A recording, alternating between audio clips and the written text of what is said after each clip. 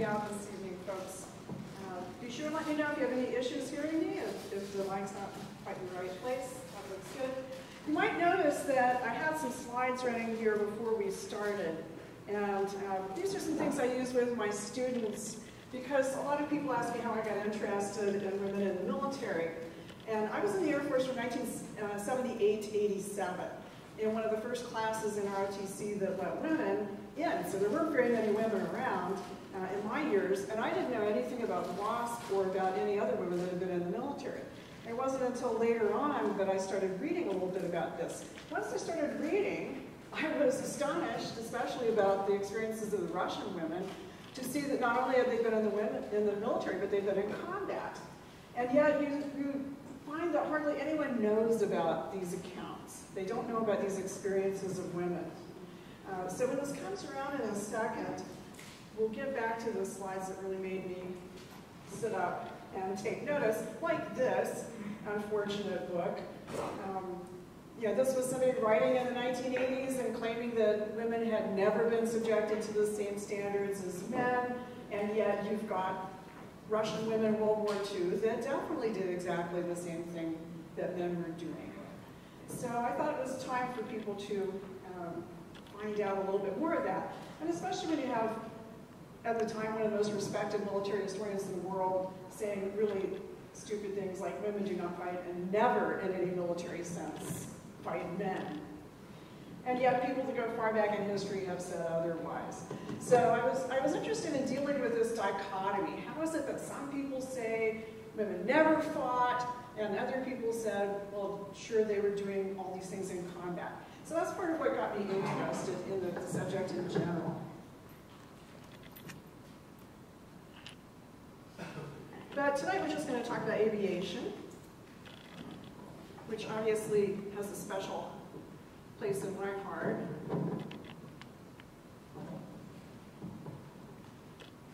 And I thought it would be interesting to compare and contrast a couple of key leaders here. Now, we're going to focus primarily on Jacqueline Cochran and Marina Raskova, but we're going to talk about a couple of others as well. I'm not going to leave out Nancy Love and some other people that you might want to know just a bit about. And I thought I'd first bring up the question that sometimes is asked, that I used to get asked all the time, and people would say, well, how do women lead? There must be some kind of women's style of leadership. Well, spoiler, I don't think there's any women's style of leadership. Women have their own individual approaches to things. I think they're often constrained by their cultural circumstances or what would be accepted in a particular time and place. But I certainly don't see any patterns that say there's a women's style of leadership that's different from all the male leaders that I've studied. So we're going to look at the particular leaders and some similarities and differences they have. But I'm not trying to say there is anything that I would categorize as a women's style of leadership. So the two main figures that I want to talk about tonight are at least Jacqueline Cochran, I think is familiar to many of you. She's on the left here. And Marina Raskova is probably not. I don't think there's very much in English about her at all. There's a lot more in Russian, but it just has never kind of made the cut in getting translations done of her work, which is unfortunate because I think in many ways she's a much more interesting person than Jackie Cochran, probably a lot more likable. And yet we find many similarities in the way that they become the leaders of their respective organizations. That got my attention quite early on. Now we're not going to talk about those organizations in any detail, but I wanted to just mention a couple of things to refresh your memory. One thing that people may not know about both the United States and the Soviet Union is that they had, before the war started, large reserves of pilots who were trained, male and female. And there were women pilots who had gone through training programs in the 1930s. There were more in Russia, but quite a few in the United States as well. And these often were exactly the same training programs that male pilots were going through.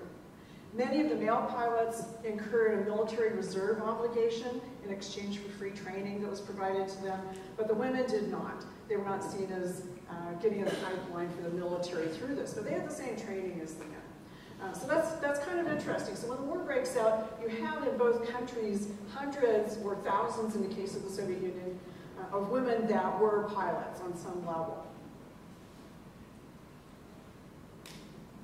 sorry. The other thing I noted that I thought was interesting is that neither country had arranged for any kind of mobilization of women in the military in the event of war.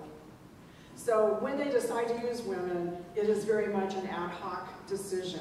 And there's no evidence that I've seen that indicates these organizations would have brought women into service had it not been for the effort of particular individuals like Cochran and Raskova that pursued that idea. So I think it's the vision and persistence of these key leaders that really brought this about. I don't think otherwise it would have happened in the way that it did. But it does still happen in a fairly hasty way in both countries, and that accounts for a lot of the issues that come up in both of these situations. And just a few acronyms that are probably familiar to many of you. So the Women's Auxiliary Ferrying Squadron, the WWIIs, this was a ferrying unit that Nancy Love was associated with. The Women's Flying Training Detachment, this is the one that most people think of when they think of the WWIIs, where young women were getting training to bring them up to certain standards. And then the two organizations are going to be merged into the Women Air Force Service Pilots. So we're not going to, again, go into the organizations tonight, but the leaders who are involved in those units. Now, there's not an acronym for the Soviets because they don't have an organization. The women are just in the military. So they have units, but there's no designation, and none of those units was ever called a women's unit. There's no director of women's training. There's no similar titles in the Soviet Union. But we'll see that when we talk about Raskova. A bit more about the United States that affects, I think, how things develop there. One is that there's not much of a precedent in history for using women in combat or in the military in any role. There are a few women who fight in disguise in the Revolutionary War and later in the Civil War.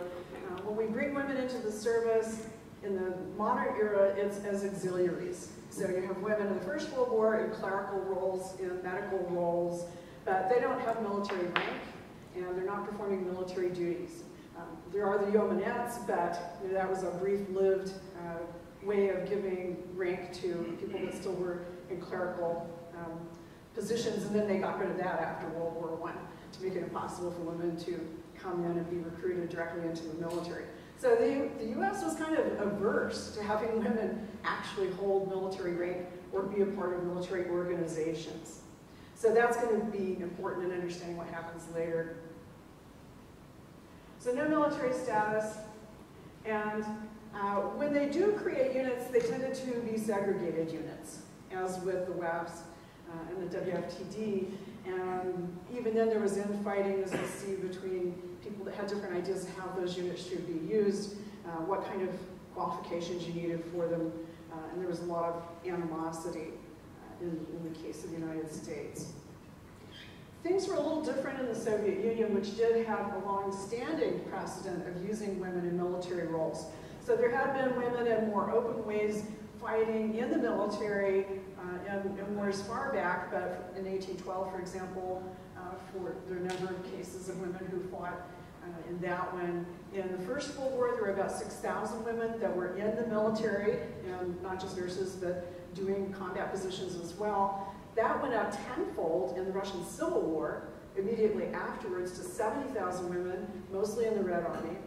And then it went up tenfold again in World War II to 800,000 women in the Red Army. And it's pretty amazing to think about those numbers and how little we know of them. And of the 800,000, about half of them are at the front. So those are some of the big differences between the Soviet case and the United States. So let's look at how the women bring them in. Oh, and I forgot to mention, the Soviet Union did not generally segregate its women. They didn't form special women's units. They just were in the service, doing duties alongside everyone else. Now, Raskova's units are going to be a little bit different in their initial training, but only one of those remains all female, and that's through some unique circumstances. So the dive bomber regiment, for example, she initially recruited enough women for it when they were going to fly the Su-2. They upgraded to the PE-2 instead, which had a crew of 3, and suddenly they didn't have enough people for the ground crews or the flying crews, and the only way they could expand was to bring in men into those roles. And then the fighter regiment also, all the Soviet regiments increased in size in late 42, so They didn't have women in a pipeline, they had no pipeline. So men came into that unit as well. So these were not called women's units, and only one ended up during the war as all female, and that would be the night bomber unit. And we're going to talk about that in a minute. Jackie Cochran, I'm sure you know, is quite a fascinating character. She would be the first to tell you so. And she wrote her memoir, which I think, like a lot of people, is one of the things you read that really inspired you and interested you in women in aviation in general. There's some interesting things that have come out recently. She was always very cagey about her background and claimed to be an orphan and a lot of things that weren't quite true. Recent research indicates that her actual birth name is Bessie Lee Pittman. She got married, apparently, at the age of 13 or 14 in 1920 to Robert Cochran, had a son, apparently in the same year, who died when he was 5 years old, and she divorced her husband at the same time, and then went off to New York and started a new life for herself. She kept his last name, changed her first name, and life went on for her quite differently from that point. It is a rags to riches story. She was born in poverty. And when she married her second husband, he was quite a wealthy man, and that enables her to pursue her new dreams in both business and in aviation. So that was a big shift for her. That always helps. Flying is an expensive sport, and if you don't have state funding like the Soviets do, then usually you need some kind of assets to be able to participate. So that was a bonus for her. She quickly established herself as a true aviation pioneer. Cochran in the 1930s just set all kinds of records and firsts. And she was friends with Amelia Earhart. She was probably the best known female pilot, second only to Amelia Earhart. They were both in the Bendix Trophy races. She was the first to win, the first woman to win a Bendix Trophy race. She was the first woman to fly a bomber across the Atlantic because she kind of screwed over Nancy Love. She won 5 Harmon trophies. She was very, very interesting. So she did earn a great deal of fame, and that led to political connections as well, her friendship with the Roosevelts that you may have heard of. She was a driven personality, I would say. And so one of the people who knew her said ambition vibrated through every word Cochran spoke. I think that applies both to business and her flying. Another said she outworked everyone else around her in all aspects of life. And yet another of the WASP wrote about her, I had the feeling she would head toward her goal like the proverbial steamroller, heedless of obstacles in her path and oblivious to squashed forms that lay in her wake. Still, if that was what it took to achieve her visionary schemes, maybe then that's what it took. People had some interesting opinions of her.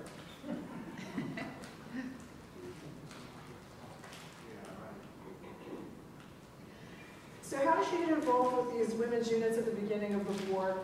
When the Germans began to occupy territories in Europe, that gets a lot of people's attention. So already in 1939, she uses her connection with Eleanor Roosevelt to write a letter and suggest that maybe they could start bringing women in to free men up to fight.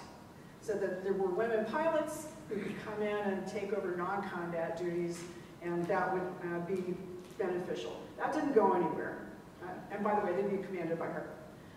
In the summer of 1941, she wrote again and talked to FDR and got his support and asked him to open some doors for her around the Pentagon. So she got this title of tactical consultant for the Ferrying Command. She was able to go around and see various military leaders in the Pentagon and try to convince them that there was a use for women pilots in their organization. And we see very early on this choice between what we mean by women pilots coming in to serve with the military, not in the military, but with the military. Cochran advocated large numbers. The Ferrying Command, we'll see when we come back to Nancy Love, was already looking at using small numbers of very well-trained pilots who could immediately jump into the cockpit Cochran said, we've got an awful lot of women that just need more training than that. They've got the basics, and we need to provide for that, and then we'll have a whole lot of women available that we wouldn't otherwise have. So you have this argument between Cochran and Love about the large numbers and the small numbers. So Cochran thought that the standards for the ferrying division were too strict, even though the standards were set up for male civilian pilots as well, that we needed to open more doors for the women. So she was in conflict with the ferrying division right off the bat, and not a lot of people were necessarily convinced about the utility of this idea early on, so her proposal was rejected. So in 41, nobody was buying any of this, and then things go in stasis for a little while. Could not get that one to come in ahead of the sub point, don't ask me why. And Jackie goes off to England. It's suggested that she could go over and take a group of American women who wanted to have volunteer to fly with Air Transport Auxiliary, which was a group of ferrying pilots, both male and female, and that Cochran then could see if this was maybe something that could work in the United States. So she goes to England, makes a few more enemies over there, if you know any of those stories about her showing up with her fancy cars and fur coats at a time when England was not in great shape. But she flies well, and she does find out that the women are performing well. So she's looking at that model, but then things start happening back home in 42 in the ferrying division. Nancy Love's proceeding with trying to get some of these experienced pilots into the cockpit. Cochran gets very upset about that. She holds a press conference and says, I've been called back by General Arnold to be head of a women's air corps in this country. We don't know if that's true or not, because Arnold denies everything. But we do know that by the end of the year, the Air Force, such as it is at that time, is embracing the large numbers concept and not the small numbers concept. So what you have in 1943, Cochran gets the title of Director of Women Pilots. What does that mean? Nobody knows. But a month later, she gets control over both the WAFs and the WFTD, and now they're merged into the WASP, and now Nancy Love is subordinate to her. And she adds a provision that all these women in the ferrying division, from that point on, would have to go through the WFTD program, regardless of what their qualifications were, even though you had women pilots with over 1,000 hours who've been flying heavy aircraft. Now they're all going to have to go through Jackie's training program before they could qualify. That was an interesting development. Let me also say, let me see if I've got a bullet for this one. No, we're not at the experiment yet. I wanted to throw out a couple things I read about Cochran as a leader. She had been a businesswoman and a pretty successful businesswoman back in the 1930s. She was definitely a mover and a shaker. And she ran the WASP like it was her personal empire. That didn't sit too well because it didn't really fit the military chain of command idea. So she established her role as a free agent. She operated independently of the military chain of command. No WASP could be hired, fired, or used in any way by any agency in the military without going through Jackie. That's not the way things usually work in the military. So that was rather unusual. She was authorized to consult directly with the commanding generals of a variety of commands, and the Air Staff later on wrote about this and said, her leadership was aggressive control, which was out of keeping with the traditional role of a staff officer. Now, we all know that sometimes you have to operate beyond the boundaries to get things done. But if you make too many enemies, it becomes easy to get rid of you later on, too. And I think this played into what happens in 1944 and the failure to militarize the WASP.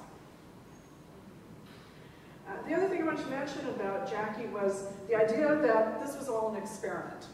From the get-go, she clearly stated in her own memos that there were two purposes for these women to be serving the military. One, to free men to fight, and second, as an experiment to see whether or not women could hack it.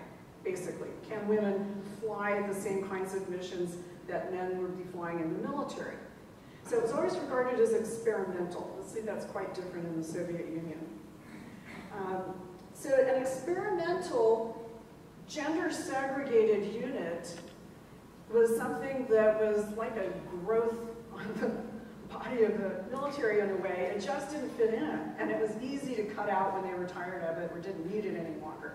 It didn't fit in well at all, and that's unfortunate. I think you know, the Women's Army Corps was militarized, and when the WASP came up in 1944, they were not. And you know, there's a lot of things you can read about why that is, but I think because of the nature of this organization, it was easy for Congress to reject it and for it to then just be disbanded. And you know, those women that had sacrificed so much are sent home at Christmas of 1944 with no job and no future in the military. Jackie had a future, however. Post-war, she continues to set records, and it's pretty impressive. She actually gets a position in the reserves. In 1948, they give her a lieutenant colonel's rank in the reserves, so she gets that. She continues to set world records, the first woman to break the sound barrier, the first woman to take off and land from an aircraft carrier. She's still out there in the 40s and 50s doing really impressive things. And the Smithsonian says that Jacqueline Cochran held more distance and speed records than any pilot in history, male or female. I don't know if that's true, but Smithsonian says so. I'd say there's a pretty good chance. There were a lot of controversies about her, not only about her leadership style during the war, but about her attitude towards women after the war. And I think maybe some of you know a little bit about those controversies. I think that's where I first started hearing about her.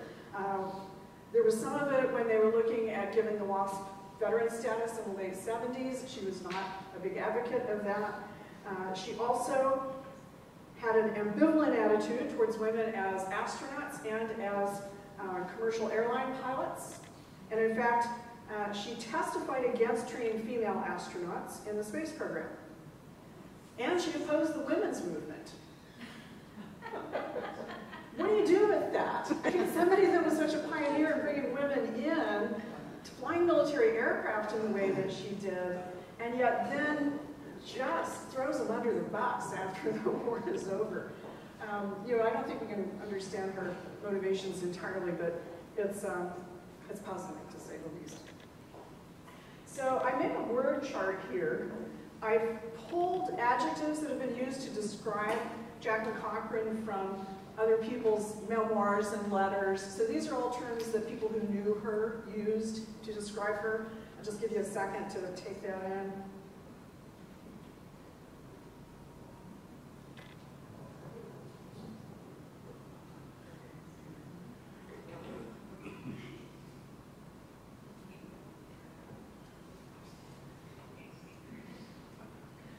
It's always a little difficult to sort these things out because, you know, strong women are often seen as brash and egotistical.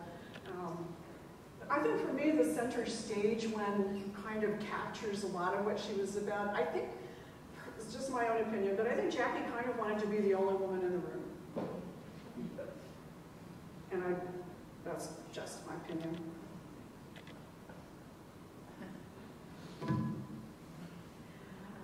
Maybe I'm a little biased because I know a lot more about Marina Raskova, who's quite a different person.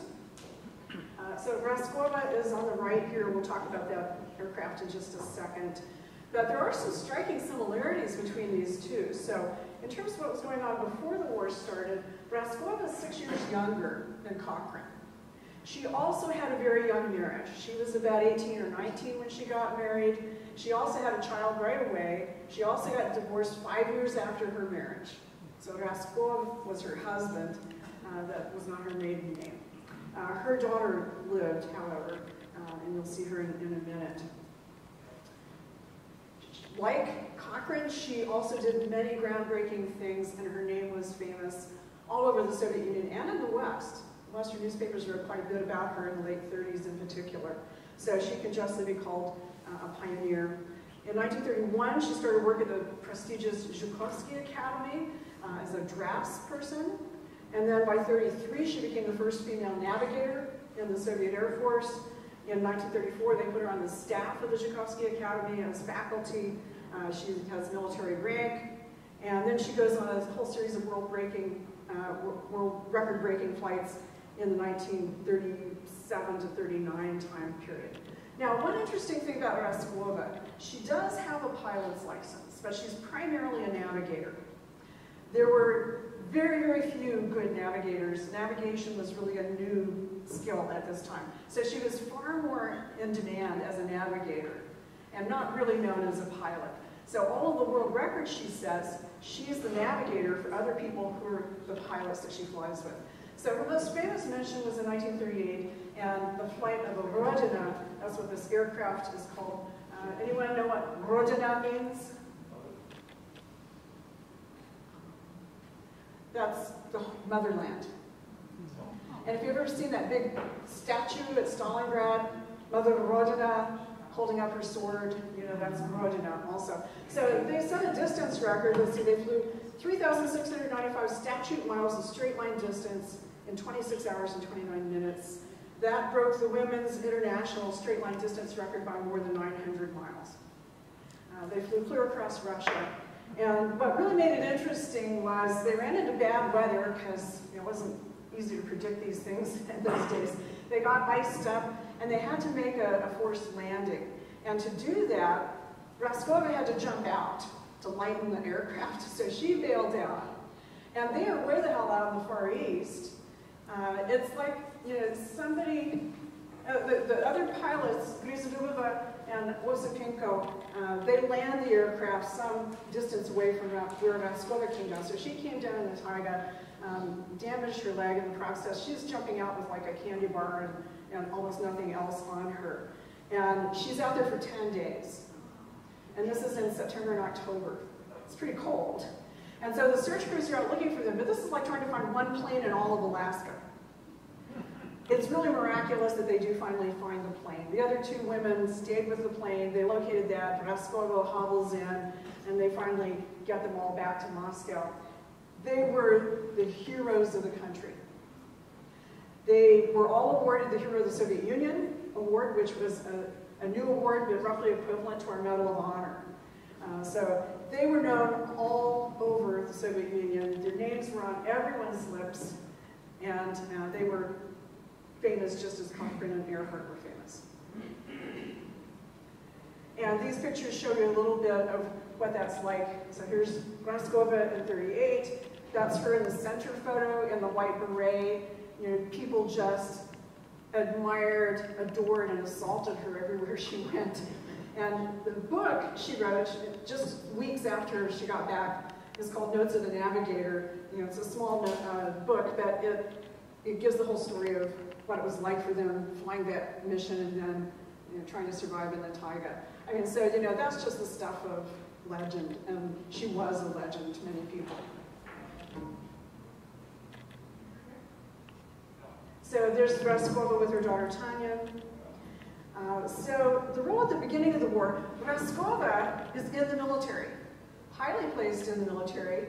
She had, like the other women, been invited to the Kremlin. She knew Stalin. She had a lot of pull. She could have done anything she wanted. And Grizadubova does. For example, Grizadubova doesn't want anything to do with women's regiments. She gets command of an air transport regiment that's all men and flies partisan resupply missions throughout the war. So Raskova could have done something like that, but she was getting hundreds and hundreds of letters from young women who said, I'm a pilot, I want to fly like you, what do I have to do?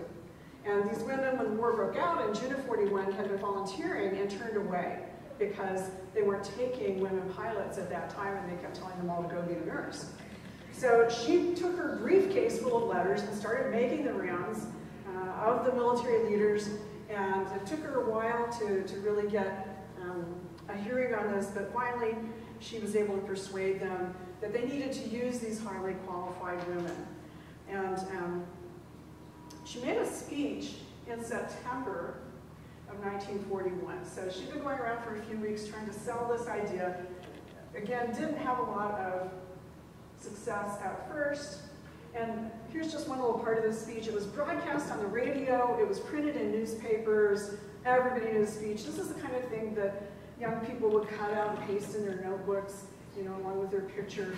But I thought this little statement was really interesting. So she says, the Soviet woman, she is the hundreds of thousands of drivers, tractor operators, and pilots who are ready at any moment to sit down in a combat machine and plunge into battle. Dear sisters, the hour has come for harsh retribution. Stand in the ranks of the warrior. Having military rank, much less being warriors.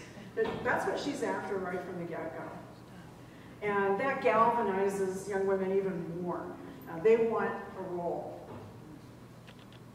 So she gets approval for her plan. I would say this is more a small numbers plan. Although the regiments that she founds turn out to be about 1,000 women, which is roughly the same numbers in the WASP. But those aren't the only women in the Soviet military by a long shot. There are other women who are already flying right from day one. They're already in the military. Not a whole lot of them. But she thought they needed their own organization, that she could get them into combat faster, they wouldn't be sidelined, they wouldn't be mistreated by anyone, and that was why she thought it was better to have segregated units, at least until they got to the front. So she gets approval to train these regiments up, and there are going to be 3 regiments, as you see. So here's the order signed by Stalin, 8th of October, 1941, and it authorizes the formation of 3 regiments. A regiment's about the same as a squadron for us. So there's a fighter regiment, gets the Axe series fighters. There's the dive bomber regiment, which starts off with the Su-2, but then gets the PE-2, much more sophisticated. And then the night bombers flying the U-2 biplane. Now, another misconception, by the way, about these night bombers, there were lots of men flying night bombers. This was not something that only poor, pathetic women pilots did that got the dregs of all the aircraft. The Soviets were throwing everything they had at the Germans. And they had all these biplanes that could be pretty effective in a harassment type role. And so they were using those from day one. There are lots of male night bomber regiments. And maybe later we can talk about night witches.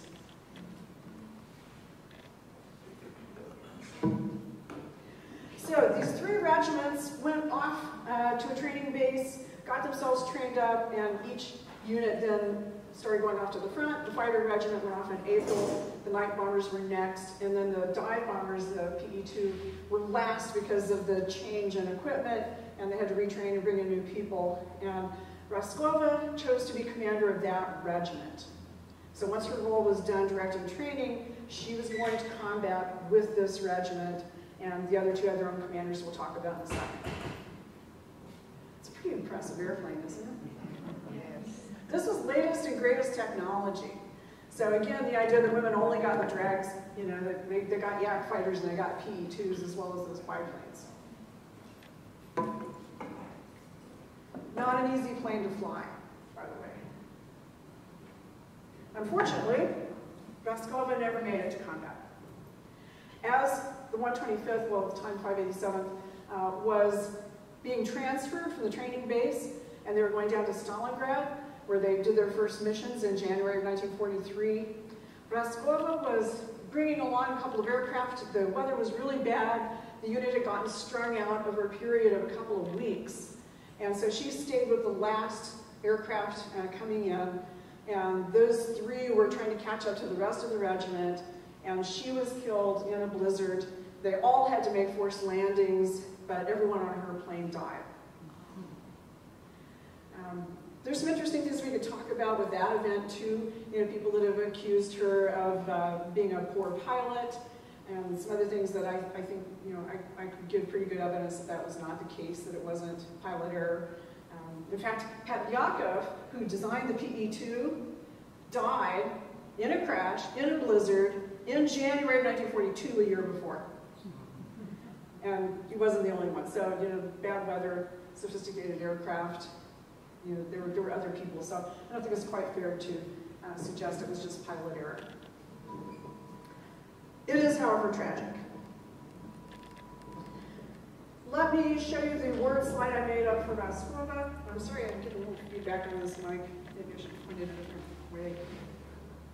So again, these are all things, and in this case I interviewed a lot, well I actually interviewed people that knew Cochran too, but I interviewed a lot of people that knew Raskova, and this is from memoirs and letters and interviews.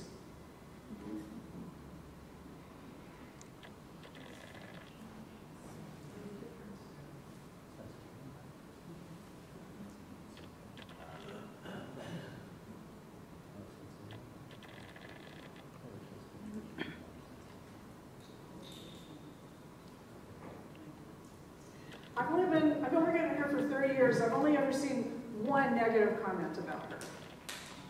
And this is not in the vein of the usual, Soviet propaganda type thing. These are obscure letters and memoirs, and people I talked to directly. She just seemed to be a really wonderful person. So she's described as being soft-spoken, though firm, and beloved by her subordinates to the point of idolization. I think you'd say that about Cochran. One of her deputies described her as gentle and tactful, and said, "I don't remember a single case when she yelled, or even raised her voice, or rudely interrupted a subordinate. Her method of education was persuasion. She never punished anyone in a fit of temper. Her self-control was enviable. Not every leader had such capability and talent." And she also had a sense of humor, and she was a great pianist.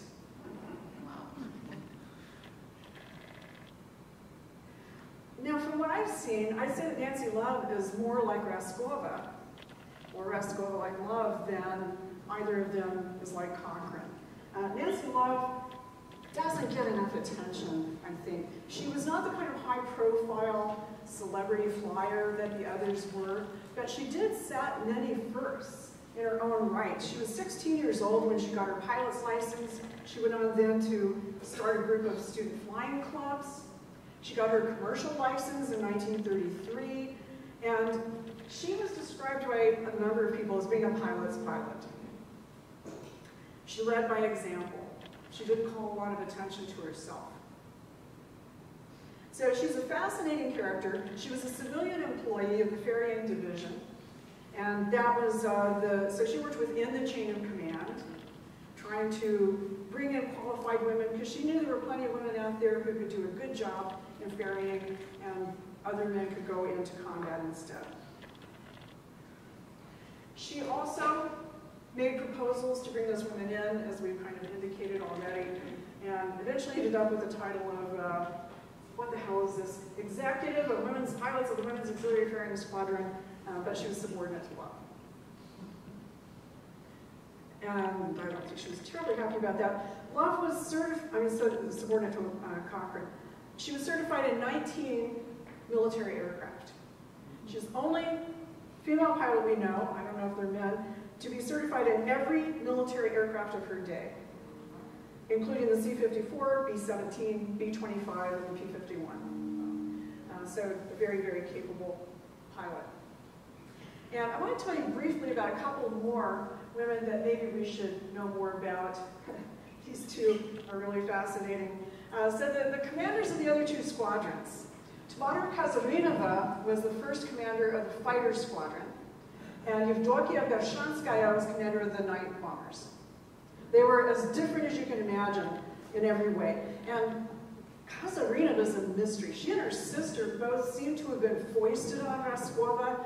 They were kind of old school party members, the kind of women that cut their hair short, wore leather jackets, and smoked all the time and tried to look as much like the communist ideal as possible. Not women's ideal, but old school communists.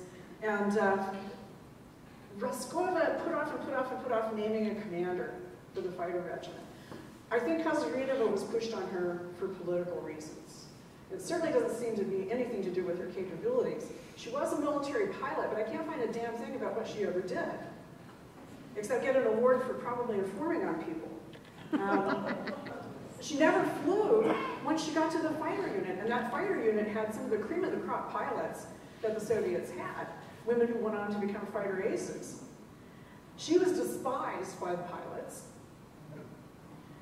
She was deemed responsible by the higher command for a fatal accident that happened in her squadron, for setting up a very good pilot who'd already shot down a bomber and getting her killed. And she was transferred to staff duty after that. And from that position, she tried to sabotage everything they did. So not a great example of leadership, I think, by any standards. Yevdokia Bershanskaya was quite different. Now, the interesting thing about her is she would not have been on anyone's list of most likely to succeed. She was a capable civil aircraft pilot, not a leader. She didn't want to be a leader. She wanted to be a fighter pilot, and she kept begging Raskova to let her join the fighter unit. Raskova saw something in her and twisted her arm until she agreed to take command of the night bombers. Nobody wanted to be in the night bombers, you know, flying an open cockpit biplane all year round in Russia. Are you kidding? You know, practically no armor. I mean, that's just, you know, not anybody's first choice. She didn't want to do it, and yet she became one of the best commanders out there. She was unorthodox. She was innovative. She could be judged the most effective. Her regiment won the most honors, produced the most heroes of the Soviet Union, and flew the most combat flights. And later on, I came across something just a year or two ago that named the 12 most remarkable air regiment commanders in the whole Air Force in the war, and she was one of them. So I think she's a very interesting person and worth knowing a little bit more about. And there's some pictures of the Night Bomber Regiment. Now, nobody wanted to fly that plane, but there were people that had more than 1,000 missions in that plane. There's no going home after 25. You're flying every night as long as it's dark. Sometime, because they flew very close to the front lines, they don't have much of a range, they could fly 8, 10, 12 missions a night. I want you to imagine coming home, turning, you know, getting re-equipped and rearmed with your puny little bombs, maybe getting a cup of hot tea, and then going right back out again. So these are definitely people to be admired, the women and the men who did this. One last quickie I want to throw in here. These are not leaders per se. Again, it shows you my fascination with compare and contrast stories. I came across these German pilots, and some of you may know maybe of Hannah Reich, probably not Melita Schiller is well known. Hannah Reich is another one who wrote a memoir that was very inspiring. When I first read it, I thought, here is a really interesting, fascinating woman. She won the Iron Cross, she performed at the Olympics in 1936. In her aircraft, she did all kinds of interesting things as a pilot, and survived the war, came over to the United States, met the Kennedys, became kind of an international hero. She was a true believer who was ready to take the pill with Hitler. She was in the bunker in his last days, offered to die with him. He ordered her to leave because he wanted her to fly out another general that he wanted to save. The picture kind of captures what Hannah Reich was about. Melita Schiller, on the other hand, was a fascinating woman, very capable, very well educated, a fabulous test pilot. You might guess by her married name, she was married to the brother of Klaus Stauffenberg. That's a name that might be familiar to some of you. Have you seen the film Valkyrie? Okay, the Stauffenbergs, who were, Klaus was one of the centers of the plot against Hitler. Well, Melita was going to be his getaway pilot, because she had access to aircraft and could land anywhere, could fly him out. So if he didn't have a getaway plane, she was in on the plot. Nobody ever talks about that, but she was in on it, and she was going to get him out if he needed to call on her. As it turns out, he didn't need her on the day, but of course, he ended up getting executed. Most of his family, including her husband, ended up in prison, and she used her influence to keep them fed. Klaus's wife, who ended up in prison, was pregnant. Melita made sure that the child was born and taken care of. She did everything to keep his family safe. And here's two other remarkable things. She was part Jewish. And she'd gotten an exemption from the party as equal to Aryan because she was so valuable as a pilot. She also got the Iron Cross, by the way. The second thing you might want to know is she was shot down and killed by an American fighter pilot as she was flying an unarmed plane going to visit her husband in prison. It just ain't right. So I did a story for a Military History Quarterly, and I think you can download that PDF from our website. If not, you can email me and I'll send it to you. So they're not leaders, but again, I think they exemplify the very different qualities that individuals can exhibit in wartime, even people doing very similar jobs.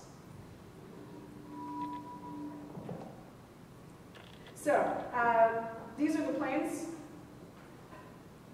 that those two women flew.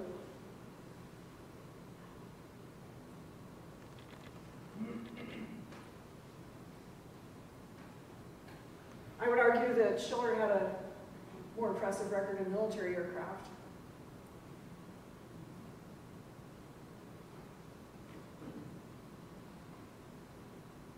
But to wrap up, back to Cochran and Raskova, I tried to kind of boil this down to what would be some common characteristics that they might share and some differences.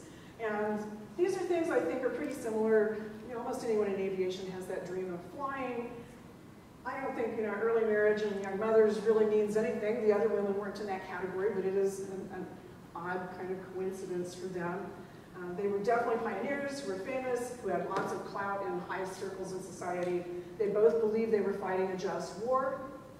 They both were ambitious, certainly in the organizations they wanted to create, and they did have support of enough leaders that they were able to get their plans accepted. So you can certainly find similarities. I think maybe the differences are more important. Cochran was only looking at training in non-combat roles, whereas Raskova, of course, was looking at women going straight into combat duty. Cochran more a pilot, Raskova more a navigator. Cochran civilian, Raskova military. Their personal styles were radically different. Cochran saw women as replacing men, freeing a man to fight. That was not the idea in Russia. These women were just out there fighting like everybody else. And then the idea that there's an experiment, that was not a term used in Russia either.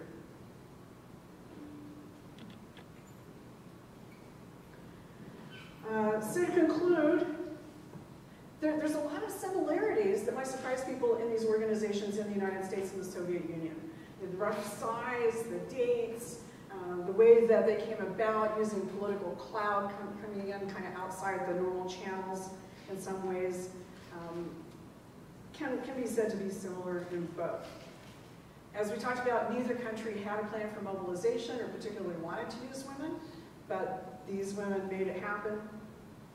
So in both nations, it was individuals and not the military establishments who took the lead in proposing that these organizations be created and developing a plan for the use of women.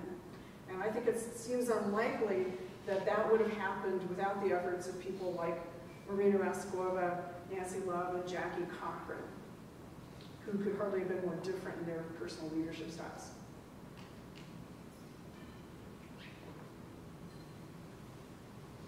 So that's it. Any questions?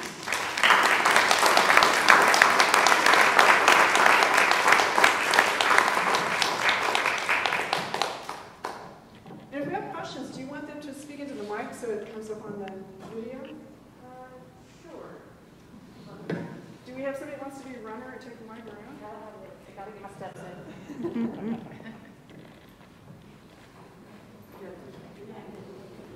How old was Raskova when she died? 30. 30. So she was 30 years old.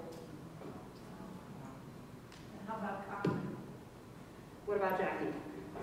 What about who? How old was Jackie when she died? 72? Don't remember offhand, but I think she something went like to that. old age. So did Howard Reich. What business was Jackie Cochran in? Cosmetics.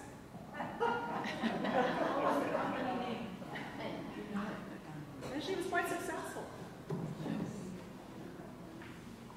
The follow-up question is, what was the name of the company of cosmetics? I'm blanking on it, but we do have some items in our collection of hers. So we have some perfume bottles as well as like a makeup compact in our collection here at the museum.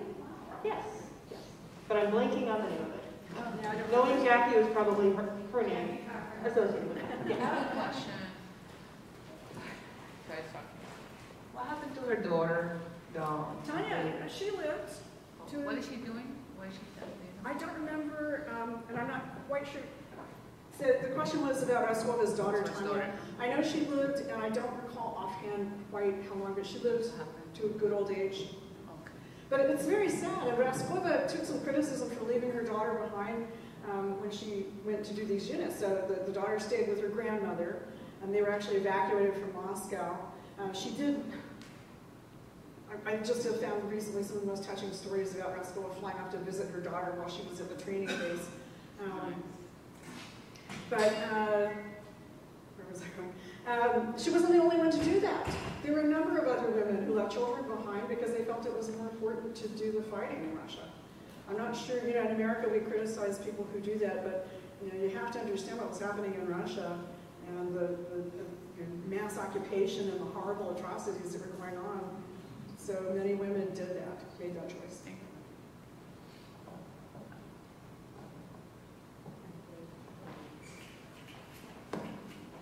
I have headphones in my pocket, so if you hear me jingling. Hi, thank you. Correct me if I'm wrong, but I thought that the German army referred to the women pilots in the night bomber units as the night witches for a number of different reasons, and I thought one is which you mentioned, and I had heard this before, that they would fly very, very, very low, and at one point in their attack scenarios, they would actually idle the engines, and the sound that the engine would make, the kind of the wicka, wicka, wicka, and the rumors would flow throughout the German armies that it sounded like broomsticks, and so they would start to refer to these women as the night witches coming to bomb them.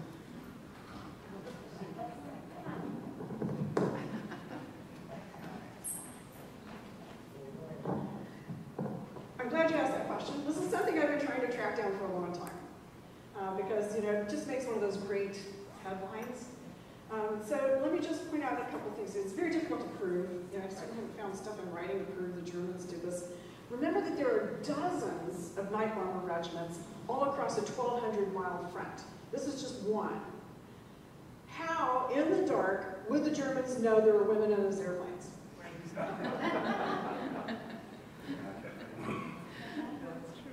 But those stories were told, right? Because I had heard them as well, and that's what, and that is. I don't know when the term first came about. The women themselves are not thrilled about that title. Especially that Germans call them Nachthexen. The male night bomber pilots feel pretty slighted to know that they don't get that kind of attention. Because they were doing that hard work too. I don't know, I wouldn't say it can't be true. I'm just trying to figure out how it would be true. They might have seen a couple of newspaper stories, but who knows that they were ever in the same place at the same time as these women. And there's some really bad Russian movies on Amazon right now. Please, I can tell you which good ones to watch and which ones not to watch. So, the Russians even like this urban legend, but I can't track it down and prove it. I got a few things like that that are very hard to prove. Like supposedly Stalin saying quantity has a quality of its own. I can't find anything like that anywhere in Stalin's writings.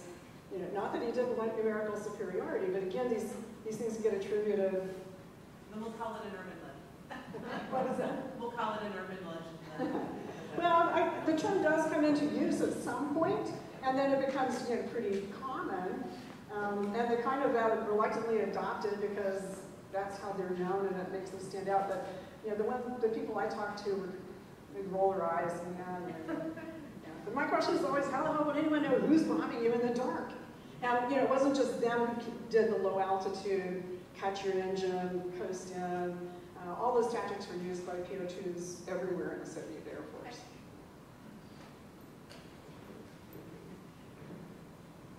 Not to take away from them, but Just following up, I checked my friend Wikipedia, and Jackie died at 74, and the name of her cosmetics company, Wings to Beauty. Wings to Beauty. yeah, she actually flew around to advertise her stuff.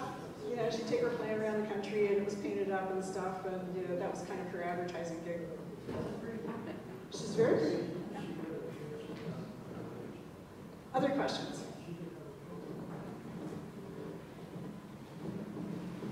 There's also no truth to the rumor that Raskova was having an affair with Stalin.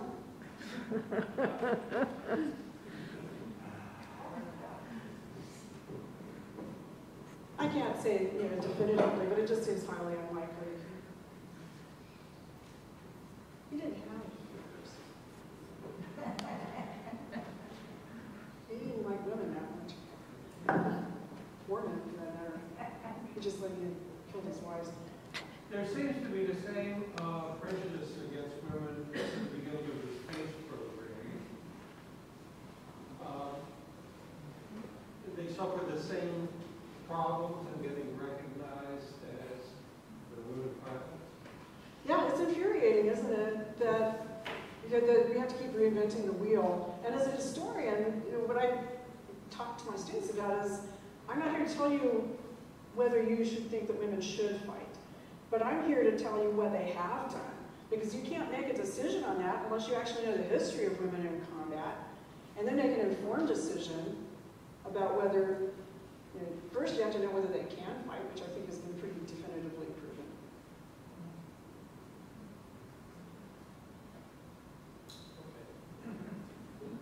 But why it's forgotten, there's this cultural amnesia that just happens.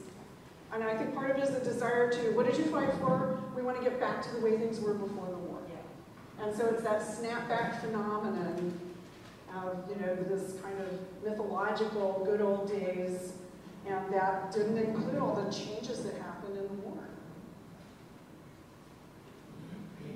Just one thought. I think definitely we have that in America, right? Nobody's nostalgic for the mythical 50s.